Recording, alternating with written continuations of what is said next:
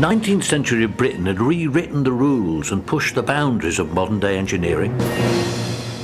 In a bold quest to continue this progress, engineers in Sheffield embarked on building a colossal new dam. But in the face of progress, the forces of nature were to strike at the heart of the Industrial Revolution.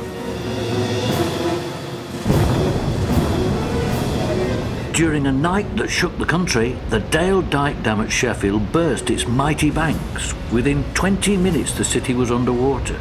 Waves of over 50 feet consumed everything in its path. Houses were demolished, torn up from their foundations and carried away. Generations of families lost forever. Nearly 250 innocent people died that fateful night, swept to their death in the forgotten flood.